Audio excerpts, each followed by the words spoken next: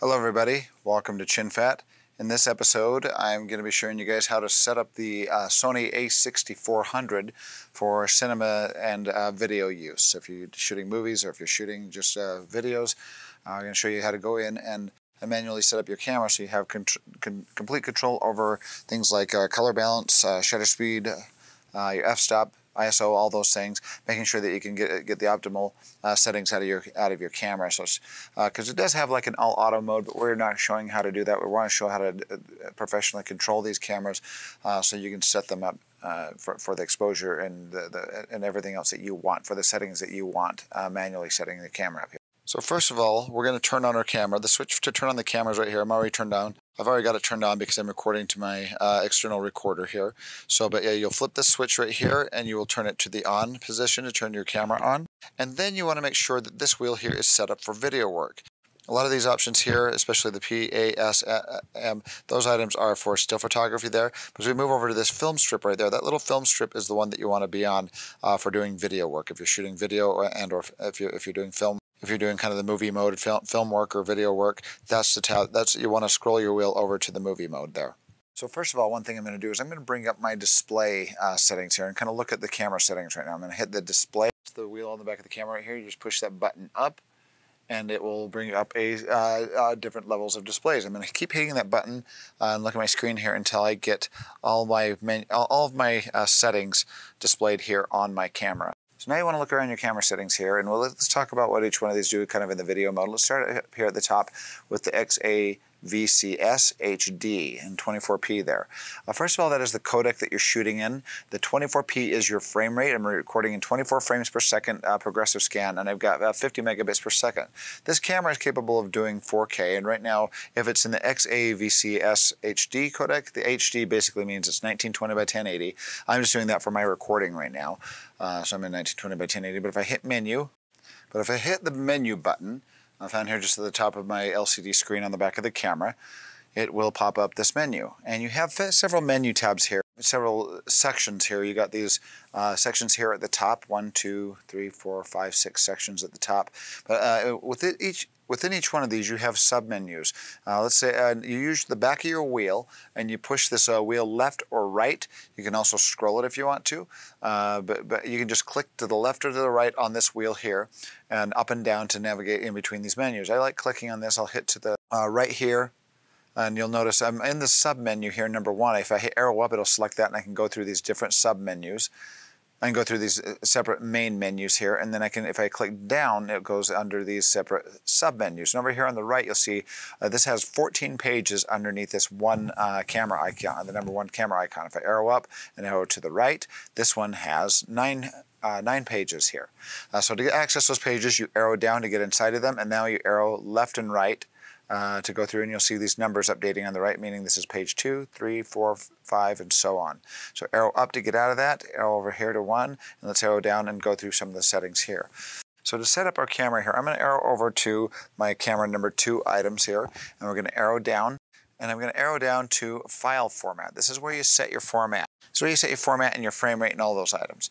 I'm going to select this, and I'm going to choose, I would recommend shooting in 4K. You'll have this high quality footage you're able to zoom in on and punch into a little bit digitally in post-production if you need to.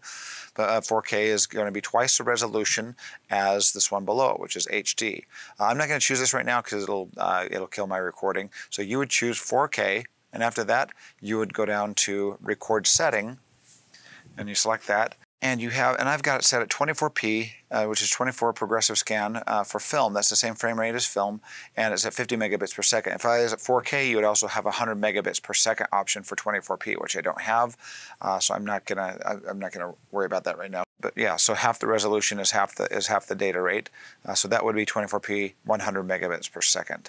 If you're shooting video, you can actually go 60p if you wish. 60p, I'd go the highest quality, recommend the highest data rate. 60p is going to give me 60 frames per second. That is if I'm shooting video. If you're trying to shoot some high frame rate, you're just doing like a vlog or something, or just something like that, you probably want to shoot 60 frames per second because it has a smoother video motion. But if you're trying to get the film look, 24p is the way to go. So right now I'm going to stay in HD rather than going 4K, which is fine. I'm going to hit menu, the menu button on the back of my camera, and it will go back to my screen here. video picture that we're showing. So as we move on down the line here, we have battery power up at the front and the percentage of the battery power that's left. As we go down the screen here, I'm going to skip this one for now. We're going to go down to the next, down to AWB.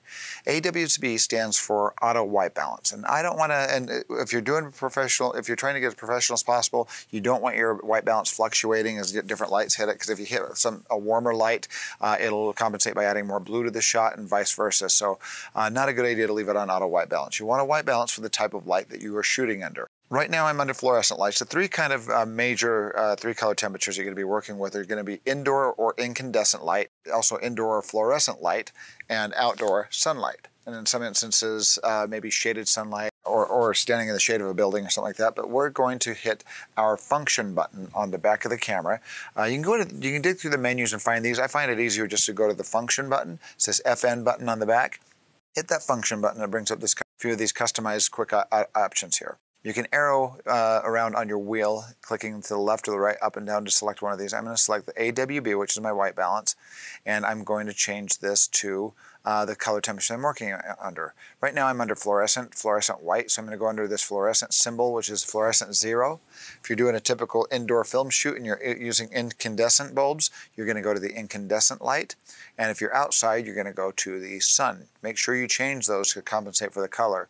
You'll see my color shifting there. And the most accurate color reading here is going to be my fluorescent 0. That gives me more of an accurate color display for the room that I'm in right now, because I'm under these cool white fluorescent lights. Most fluorescent lights will have a color temperature of the cool white color temperature. So I'm going to select that, and now my temperature, if you go back to my function key, you can see that now my white balance is on fluorescent. So different lights have different color temperatures, so you got to get the right color lighting there. These items here are some kind of special function for still photography. We're not going to worry about those right now. But as we move down to the bottom here, you'll see that we've got, next one we're going to go on to is ISO here. Sometimes when you try to change ISO and you're trying to change shutter speed and you're trying to change your f-stop, the three kind of tiers of exposure, it may be locked. It may not let you actually change that. So what we can do there, just to make sure, I'm going to go into menu, and we're going to be in the number 2 menu up here, the camera number 2, and the very first page has this program auto. That makes all of your exposure levels. It'll compensate with shutter speed versus your f-stop versus your ISO to get what it thinks is a proper exposure. I'm going to select that, and I'm going to go down and say, no, we don't want program auto. We want to do everything manually. You can have it on the program auto if you just want to run around and you don't want to have to worry about irising up or down. But sometimes if you're in a dark area, what can happen, it will bring up your ISO, or crank up your ISO really high, and you'll start getting a really grainy image. Right now I chose the manual, so now I'm in full manual mode. You can see that up here at the top left-hand corner, that now my exposure is in manual mode and no longer in program auto. So first thing, let's go through ISO. That is sensor sensitivity. That's your sensor's ability to see light, essentially. And if you're in a dark room, it's going to be harder for it to see things. So the more light, the better usually. But I'm going to hit my function key, and this is another quick way of getting to your ISO. I'm going to arrow over to the right, arrow up on my back wheel on the camera, and I'm going to choose ISO. And we're not going to do ISO auto. I'm going to set my ISO, usually standard ISO for indoors is 800. I'm going to go to 800. If you're outside, I'd recommend keeping it at around 100, but I'm going to go up to 800 here. I'm going to arrow down, select it. Right now it seems dark because my shutter speed and my f-stop need to be adjusted as well, but I'm going to choose 800, and that's pretty standard ISO for indoor. If you're outdoor, like I said, you probably want to crank it down to 100 if you're in bright sunlight. If you're still getting too much light in your camera, you probably need to put an ND filter on the front of your lens to block the light coming in. And if you're in the dark, sometimes you can crank this camera up to about 1600 before you start really introducing a lot of noise in the sensor. So 1600, it's not its native setting. Its native setting is 800, but you can crank this up to about 1600 before you really start seeing the noise from the ISO boost. That's an artificial ISO boost, essentially. All right, moving over, you see this blinking -2. We will get into that as we talk about exposure. I'll come back to that, but let's move over to our f-stop. So by default, the wheel on top of the camera seen here is the one that you want to scroll. back and forth to change your f-stop. What your f-stop is, it's a number that represents your focal length divided by your aperture diameter. What that basically comes down to is how many times you can fit the size of your aperture within your focal length, how long your lens is, the distance from the lens to the actual image sensor is your focal length. So this means right here, 5.6 means you can fit that size of my aperture within my focal length 5.6 times. So if I can fit it in less times here, I'm going to scroll this over, and this little meter comes up. If I do 3.5, that means my iris is now more open. Because it's 3.5, you can only fit it in 3.5 times. If you turn it the other way, you can fit it in 11 times, 13 times, and now it's getting super dark because it's stopping down my iris. And each standard stop is going to be cutting your light in half. These are not standard f-stops here, these are kind of increments in between. As you go from like 4 to 5, 6, that is a full stop of light. That means you've decreased if you go from 4 to 5, 6, it means you've decreased the amount of light coming into your aperture. You've literally cut it in half. Or if you go the other way, you're doubling it. So that's what a stop of light is. Going from 4 to 5, 6 is a stop of light. And from 5, 6 to 8 is a stop of light, and so on. But this does it, which is nice. It does increments between the stops, so you can do like half a stop rather than a full stop. So this is actually from 4 to 4.5 is 1/3 of a stop, to 5.0 is another third of a stop, then 3/3, so that's a full stop from 4 to 5, 6. So it does it in increments of thirds, which is really nice. All right, so I'm going to put my f-stop around standard for indoor shooting if you got a good amount of light is in between 4 and 5. So I'm going to just put it on 4 right now so I get a little bit more light here. And now it's still dark. So the other thing that we've got to do is move down to this area right here, which is 1/250th of a second. That is what's called your shutter speed. That is exposure time. That's how long. So the f-stop is how much exposure you're doing, how much physical light is coming in the camera. ISO 800 is how sensitive your sensor is to that light, and shutter speed is how long you decide to expose each individual frame for. If you're shooting 24 frames per second, the maximum you can do is 1/24th of a second, which makes sense. Because 24 times that equals a full 24, which is 1 second, 24 frames per second. Standard for film is going half exposure time, which would be 1/48th of a second. Rather than 1/24th of a second, 1/48th of a second is standard. Our shutter speed on the Sony only goes by increments of 10. It will not let you go to 48. So the closest we can get is 1/50th. Now you're going to use the wheel on the back of the camera here. If you scroll the wheel around, right here I'm going to put my thumb on the... Here I've got my thumb on the wheel. If you grab this and wheel it around, that's going to change your shutter speed.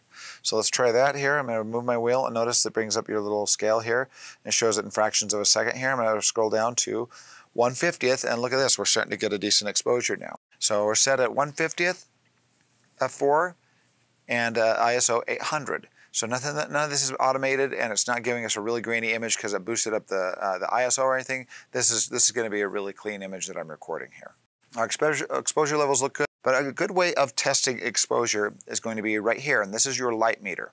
Your light meter right now tells you how many stops of light you are overexposed in a certain area of your camera. The way you tell what area you're going to work on here is you hit the function key, you move over to this little item right here, and this is your metering mode. This will tell you what this is metering right now. If I select this, it'll show some options. Right now it's multi. This is giving me kind of a general overall feel for this image, telling me if the overall image looks overexposed or underexposed, and right now it says it's like perfectly exposed. That doesn't mean you're not getting hot spots in part of this. The paper I have up here might be a little overexposed, and the whiteboard might be a little overexposed, but it's giving me an overall reading for the entire image. If we go back and do another function here, we go to... If we hit our function key and go back to our metering mode and we go down here to center, this is going to be center weighted mostly for the center space of the camera. And you can even go down to spot mode here, and you can do standard, which gives you this little circle, this little black circle right here, and it tells you exactly what exposure level you're getting for that specific circle region right there. So it tells me that that spot is 1 stop underexposed, and it's gray, so it's a little darker gray, so that's not a good reading for my overall image. If I pan my camera here, and put it on that spot right there, this says it's 0.7 stops overexposed. So about 70% of a full stop overexposed, which is really not. It's got some good detail there. If I go to the whiteboard, it's just white. So if I go there, this tells me it's 1.3 stops exposed. And look at this light spot right here. If I go to that little hit of light right there. That's probably going to be, that one maxes out at 2, and it says this is possibly 2 plus more. Let's go up to the light on the ceiling. And that if it blinks like that, this says this is more than, it'll only stop at 2, and it says this is overexposed and you've got detail loss. So you need to, just for that spot right there. So just some instruments that you have inside there. There's some other metering modes that they've added to the 6400 that are kind of nice as well. Rather than the multi here, if you go down to this one here, this says entire screen average. The multi does multi-spots throughout the image. This one does your entire screen, and it says right now that it's saying that I'm a little bit underexposed, which isn't too bad, about 0.7 underexposed. We could actually iris up more here. So I'm going to grab my wheel on top, and we're going to iris to 3.5 and see what it says. That's all the way open. Now it says it's 0.3 stops underexposed, which is great. I mean, that works really well. As long when you get around one for your overall image, when you get around one, well, like one full stop overexposed or underexposed, you want to try to kind of rein that in a little bit. Another way of looking at overexposure here is by hitting your display button until you get this histogram. Now this histogram here, this is showing that it's maybe a little bit underexposed. You get that mountain over to the far left of the screen. The far left is underexposure, and it shows detail loss in the darks. And over to the right, you're going to get that is overexposure, and that means you're going to get detail loss in the highlights.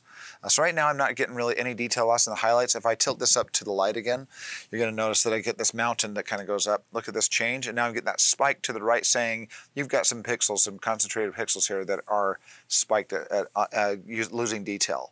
If I pan here to the left and get that hot spot on the board, look, I'm barely getting a little bit of peaking on there to the right, saying that I'm getting detail loss. So that's a little bit, but if you get a big amount like that, then you got to be careful.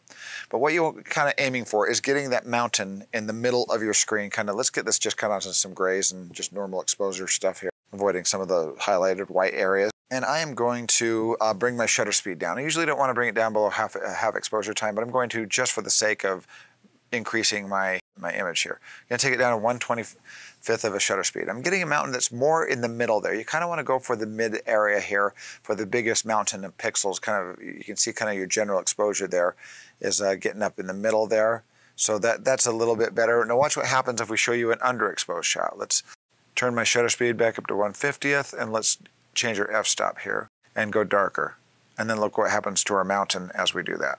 So look how we have, this is mostly weighted to the left. That's saying that this shot is underexposed. And if the mountain was to the far right, that would mean that my image is largely overexposed. So if we crank this up here, open that all the way, let's move it toward the board where we're really getting some bright image here. And then look at that big mountain to the right there. That's saying that we're getting some overexposure in the shot. So that's our histogram. That kind of is another tool to help us with our, we'll even crank that up even more, 1/25th of a second. And now look at that big old spike to the right. That means this image is largely overexposed. Go back over. There we go. When we're on the white, we really see that. So I could actually just change my shutter speed back to 1/50th and we can even fix this in post-production as well, as long as you're within like a one-stop range-ish. Okay, as we move over to the side here, you have PP off. That basically means picture profile. So what we're going to do is we're going to go into our menu settings. We're going to hit menu. And in the camera 2 tab here, we're on the camera 2 tab and we arrow down and we're on page 1 right now. Let's arrow over. So I'm going to arrow up to camera 2 and we're going to arrow over to the right and arrow down. And now we're on these pages here. I'm going to arrow right until I come across a screen.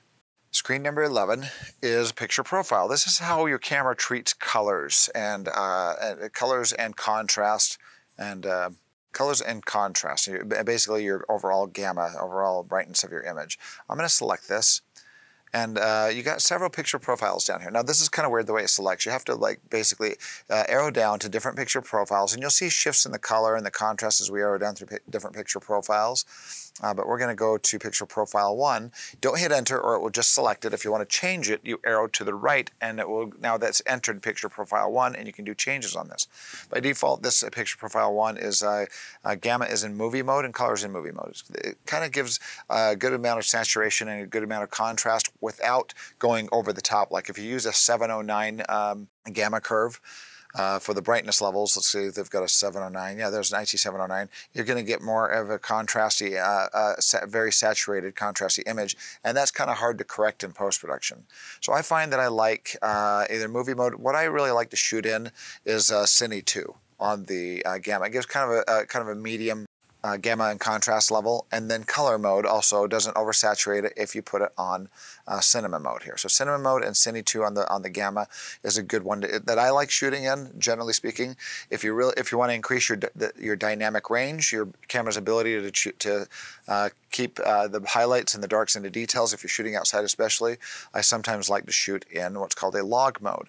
You'd have to look at separate videos on log. I'm not going to get into that right now, but you have different sort of log modes which give you kind of flatter images that will give you a higher dynamic range for your camera, and you'll be able to grade these, have a little bit more color grading ability later on. But your shot's going to look washed out while you're shooting it, which is not a bad thing necessarily, but you just want to be aware of that. And we can choose like an S-gamut color mode as well here, the Sony gamut, and then you have the S-log, which is Sony logarithmic LUT, basically, that's shooting in. A lot of people don't think S-log is a LUT. It is a LUT. It's treating your footage in a very specific way. It's just giving it a lot less contrasty look, very flat look, which kind of looks ugly at first, but it looks beautiful when you grade it, when you do the grading.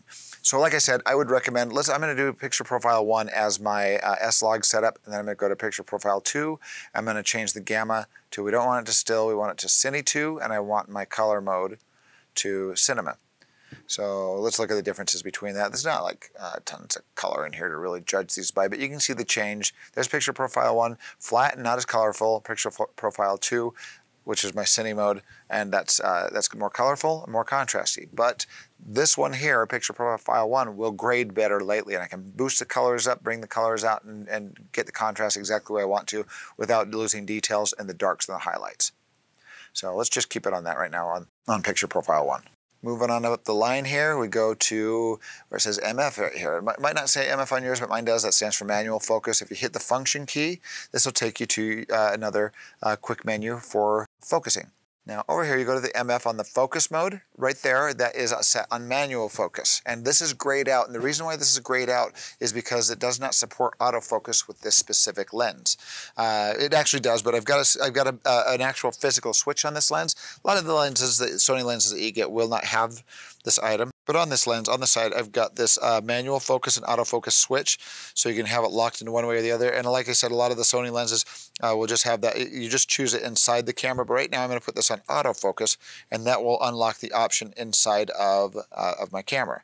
So now inside my camera, if I hit function, and like I said, most of them will not have that. You can just do it right here digitally inside your camera. I'm going to choose the AFC. Right now, it's on autofocus continuous. If you want to do manual, you can go down and do manual, and now I've got manual control over my lens here. Let's zoom up on something that's my zoom lens, so I can zoom up on this, and you can see I can move my focus ring on the actual end of the lens, and I can manually focus this in and out of focus. If you're really trying to control it and you want to tell it what to be in focus and what to have out of focus, the manual focus is the way to go. Otherwise, this is good if you're trying to follow somebody and keep them in focus. There's one instance where I think that the autofocus in a camera, I usually say auto nothing, manual everything. With these Sony cameras, if you're kind of a one-person band, you'd likely want to keep this on autofocus, especially if you're trying to follow subjects and keep them in focus, and there's a lot of movement. So what I can do here is hit my function key, go under MF, and go up to autofocus continuous. A lot of these focus features here are for still images, for still image mode, and that's why they're grayed out right now. So those are the two options that give me, especially this is a Sony lens, is compatible with the camera. You put it on autofocus, and this thing actually does a really good job of keeping things in focus here. Like if I do, let me unlock my camera here, my tripod. If I do a tilt here and go to the table here and move it onto that, look at how that just autofocused to the letters on there. If I move down, let's move down to the leg. Did a pretty good autofocus. Let's do something further away. See, as I move up to the monitor and the background there, it maintains focus really, really well. It autofocuses to that crosshair there, essentially. If you're following a subject, you'll probably want to go, I would recommend going under your focus mode, auto continuous. Now move over to this focus area here. And it will tell it how to treat the autofocus. It'll tell you how much, it's telling the camera what area of screen to concentrate on. If you're following a subject, you probably want to go center weighted. If you're because subjects are not always necessarily dead centered in the middle, but they're center weighted, which means there's it's from the dead center on out a little ways, rather than the kind of extreme portions of the screen to the top or the bottom, bottom, or the sides. But center weighted is a good way to go that I find that works really well with subjects, with a moving subject, with a moving person. Now another thing you have here after you're center weighted is you can go to flexible spot. You can select that, and it does. And this is telling it. I'm using the arrows on the back of my wheel. I'm arrowing left, right, up, down, and you can tell it what area to concentrate on. And then you're pushing your button, and it will select that. And now you notice it's got that little gray square right there that it's saying this is the area I'm going to mostly try to keep in focus. So you can tell it to move to different parts of the screen. You can tell it to go. You can have an expanded flexible spot. It's just got a whole bunch of things here. I'd say mess around with this, experiment with it, put subjects in front and see what it keeps in focus the best. Otherwise, you can I found that center is really good for following subjects. The multi is really good for if you're doing backgrounds, if you're doing if you're just doing scenics, the wide is a good way to go. And then with the wide, if something walks right up to the camera, it'll automatically focus to that. So I'm just going to go wide right now. I got an autofocus continuous. Otherwise, you can put it in autofocus manual and do it yourself. All right, last thing I want to talk about is if you are in manual focus mode, some ways of determining what is in focus or not. I'm going to put this in manual focus here. This even helps on autofocus as well in some instances. But if you want to see what is in sharp focus, a couple things that you can do is you can turn your peaking on. I'm going to go to menu. I'm going to go to menu, and I'm going to arrow up to my number 2 camera and arrow over to the left camera here, the number 1. And an arrow down, go inside this menu. I'm going to go all the way over to, which one's it under here? There it is. No, next one. Right there, number 13. Page number 13, you arrow down to peaking setting, and you hit the middle button to enter this. All right, peaking display. I'm going to turn this on. And peaking level, I'm going to put on high right now just to exaggerate it, just to show you what's happening. And peaking color, we're going to make this, we'll make this red. You know, these colors to choose from, depending on what color, you got a lot of color of in the room. I would recommend red right now. And let's take a look at our image. So hit menu to get out of that. Now I'm going to videotape my screen with my phone here because it doesn't display the peaking across. I'll show you what peaking looks like. Yeah, for some reason peaking will not come through. So if you use an external recorder, it doesn't destroy your image by burning peaking into it. But right now I've got peaking on things that are in focus. And what you're going to see here, since I chose red, you're going to have kind of this high contrasty globs of red that show up on your image as you change focus. All right, now if you look at like the letters on this image right here as I go in and out of focus, look especially right here next to the plug adapter, see a concentration of red come around the item as it gets in sharp focus. Right there, it's in sharp. Look at it even on the background, the kind of wavy effect that it gets from creating peaking on all those lines on the texture of that carpeted wall. But yeah, you can see things turning red and kind of going not red when it's out of focus. As you get the heaviest concentration of peaking on an item, that is the best thing that's in focus right there. That you get the heaviest concentration. Just a little bit of red on it doesn't mean that it's not in focus. Doesn't mean that it's in perfect focus. But when you get the highest concentration, you move your lens back and forth till you get the highest concentration, and then you know what's in sharp focus. And another thing, under the camera number 1 and this focus magnifier here, if you select that, it'll bring up this focus magnifier here, and that once again, that is under menu number 13 under the camera 1. You push your focus magnifier, and it brings a square box, and you push it again, and it zooms up inside of that square box. And now you can move your camera around, and you can get a really sharp focus on something that it's zoomed up. It's done this digital zoom, and now we can really tell. It looks a little soft there, but it's not. It's actually in focus, but it's just that the letters are so small and it's zoomed way up on it, so you can get a good sharp focus. That's another way of getting something in focus manually. And I actually like to go under the camera number 2 here and arrow down to custom key. I'm going to select custom key. I'm going to go down to the film little icon here and do custom key. I'm going to arrow over to the top button, which is this little, even shows the highlight here, is your C1 button on top of the camera. And I'm going to program that. I'm going to select this, and I'm going to arrow to the right until I get to AF1 autofocus mode. And I'm going to keep arrowing over until I find on page 8 here in the Focus Assist, I'm going to select Focus Magnifier.